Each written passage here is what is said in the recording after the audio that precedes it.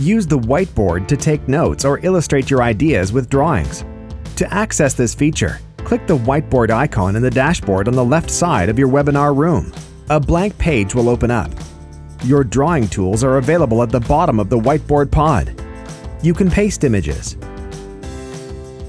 add text boxes, draw images,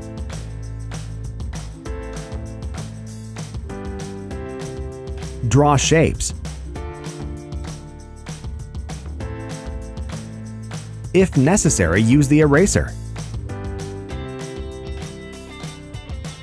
Check the Collaborate box to allow attendees to make notations or draw on the whiteboard. You can add as many pages as you like and switch between them using the arrows. When you're finished, you can export them to a PDF for distribution or future reference. To close the whiteboard feature, click Close in the lower left corner of the whiteboard pod. That's it for now. See you in the next episode.